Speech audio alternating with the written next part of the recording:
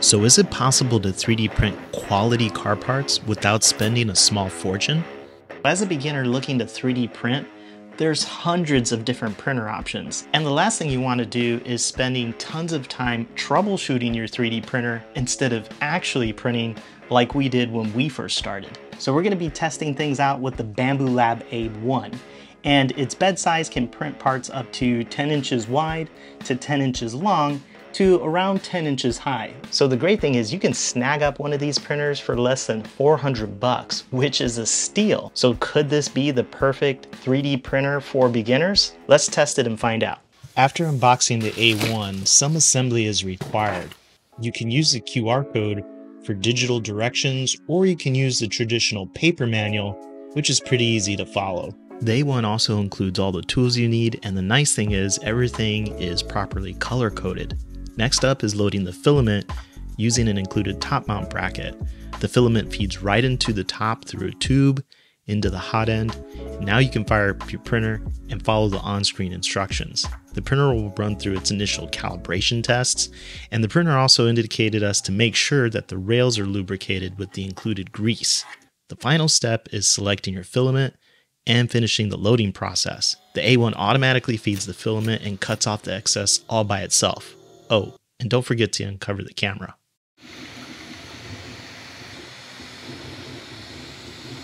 So this thing is fast. It's like 3 times faster than our older printer. And take a look at the results. This is a V6 engine block, and it's amazing. Just look at the detail. I mean, for as small as this thing is, it came out amazing.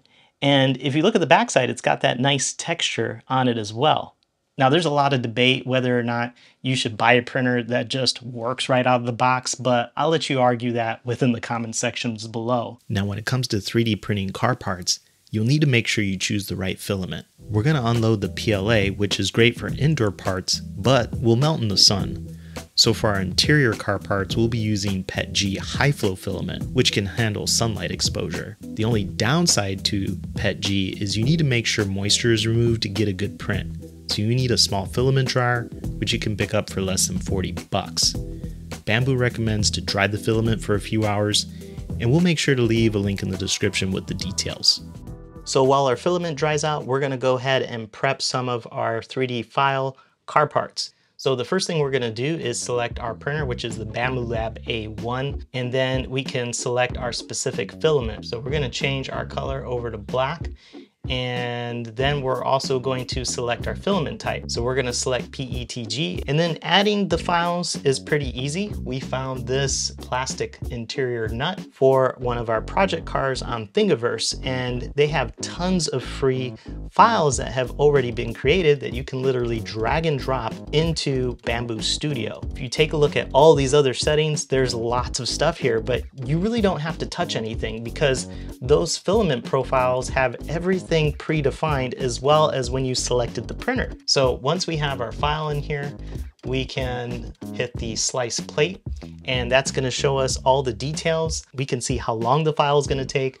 We can see the filament that's going to be used, and we can even see the cost breakdown for this particular part. Now, once we're ready, we just hit print plate, and then we're going to go ahead and select our printer and send this off as a print job, and we can do this all via wireless. So let's get this printing. Now, instead of wasting time printing just 1 or 2, I cloned the object and printed 20 all at once, which we'll show you how to do on the next part. Let's get rid of the old one, and let's give this guy a try. So these smaller parts work pretty well, but now we're going to test out some more larger parts. So this part is much taller, almost 5 inches taller. It's an e-brake handle that we previously 3D scanned and made into a 3D file. We'll make sure to leave a link to that video in the description. So the part came out pretty cool. It's got the grip and everything looks good except for one part. Take a look at this seam.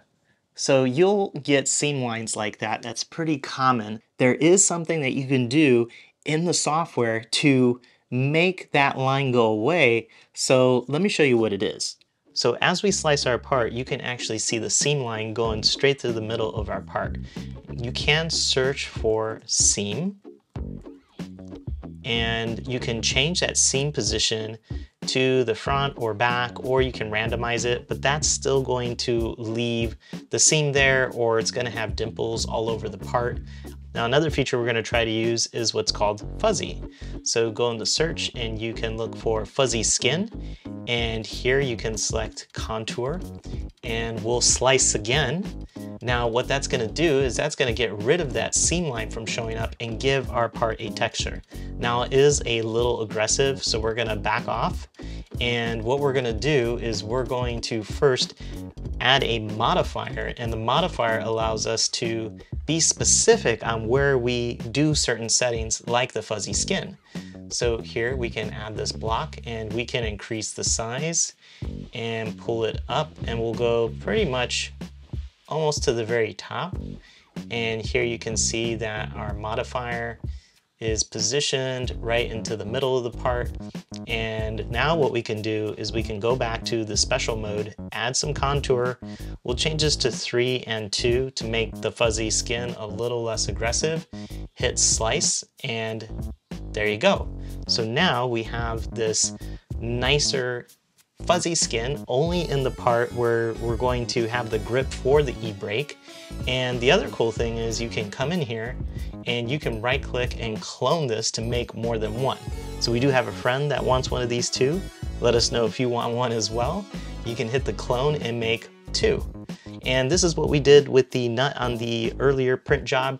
You can clone as many times as you want to fit the entire build plate. Just be mindful that it's going to take a lot more time to print. And here, if we slice again, we can see that this is actually going to take 3 hours and 53 minutes for this print. So let's send this off to the printer and see how it comes out.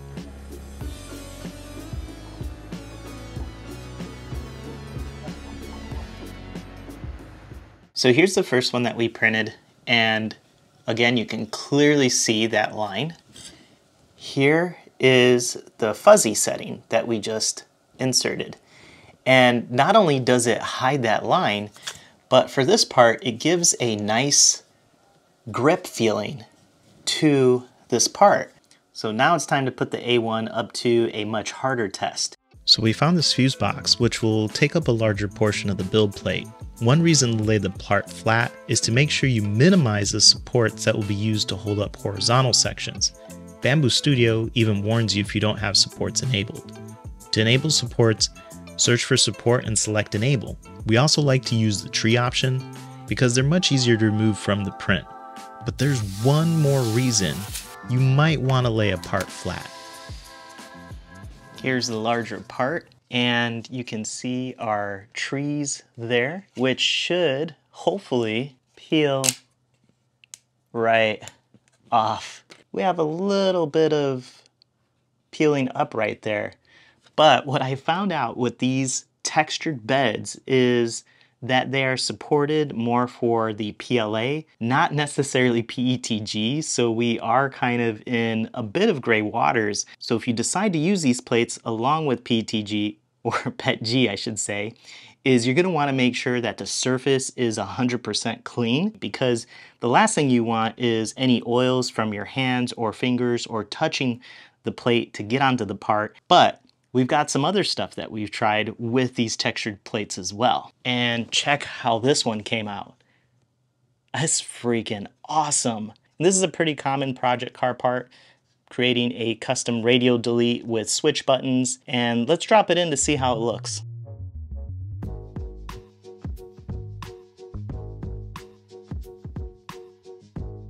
Now, if you're still hesitant about picking up the Bambu Lab A1, there's actually one other trick this printer has up its sleeve. For another 150 bucks, you can add an AMS light or an automatic material system. The AMS light lets you feed up to 4 different filaments to the A1, which will allow you to 3D print a part with up to 4 different colors.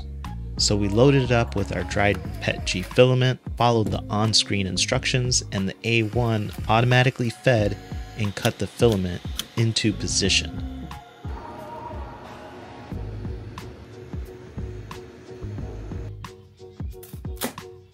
So I think you're gonna like this. It's a multicolored shifter for our project car. And you can see we used a couple of the different settings. We used the fuzzy setting, and we used 3 different colors, red, white, and black, all printed at the same time. Now what's great is you can use Bambu Studio to paint objects that you pull in. You can literally select the paint bucket tool and highlight different parts in different colors that are in your AMS system to 3D print. And the results are pretty amazing. There is one slight downside to this though, is one, you're gonna have what's called a purge tower.